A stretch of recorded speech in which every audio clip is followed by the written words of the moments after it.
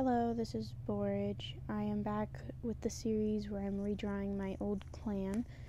I'm currently still on RoseClan, but I am today drawing the medicine cat, Ebonybloom. I absolutely love her design and her name. Surprised I actually knew what an ebony was.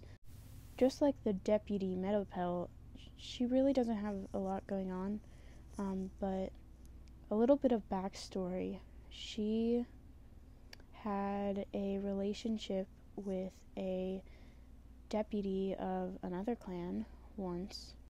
Thankfully, this relationship didn't last long, and she was never caught. She figured out that the Tom she met with from Tulip Clan was manipulating her, and she was very upset and promised never to break the code ever again. She is very empathetic and helpful and just wants to do her best. She is pretty old. She's older than Greystar.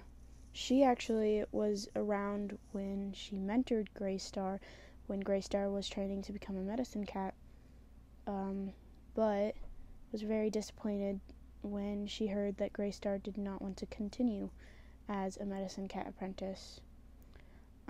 But she kind of got through that, and now she has another apprentice named Bee-Paw, and they've really bonded.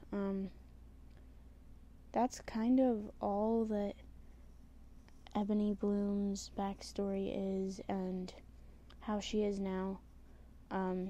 Again, I really love how I did her design, and her bicolored eyes just bring it all together.